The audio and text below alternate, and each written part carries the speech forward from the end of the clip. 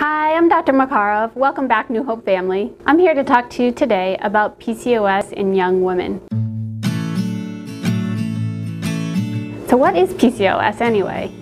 PCOS stands for Polycystic Ovarian Syndrome, which sounds scary. But what it is it's a hormone imbalance.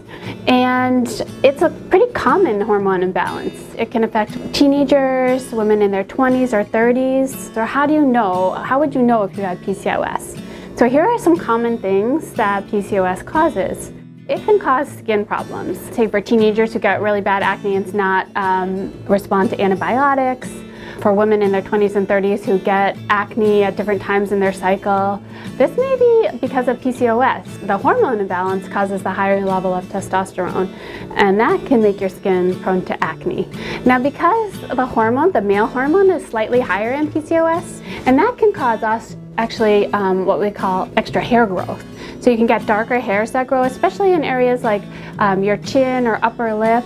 This can be a sign of PCOS sometimes when you get these darker hairs that are growing in these areas. Another thing that PCOS can cause is hormone imbalance. And so when your hormones get imbalanced like they are with PCOS, it can throw off your cycle. I've had a woman who came to me in her 20s who said she hadn't gotten her period in 3 months.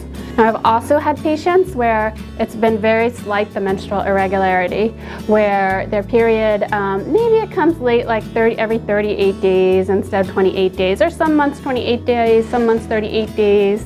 It's just a little bit irregular.